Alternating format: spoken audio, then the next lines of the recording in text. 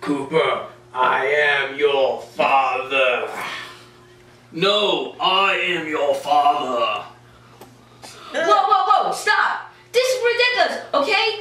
I'm tired of your partner saying he's also my dad, okay? Now, Cooper, look, we're not gonna go over this again, bud. Oh no, apparently I made my point the last time, okay? I need a mom, someone who can cook something other than freaking soup, okay? And even if she does, at least you wouldn't burn it, okay? It's soup! It's freaking soup! I'm trying my best here, Cooper.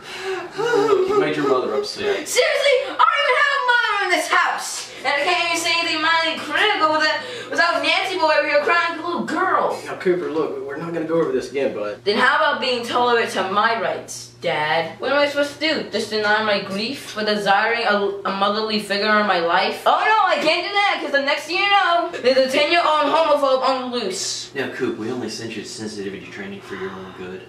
I went out at school as a mom, why can't I? Do you know what damage your sexual perversions are doing to children like me? Do you care? I'm not just some commodity for you or anyone else in your gay rights movement. Wanna talk soup?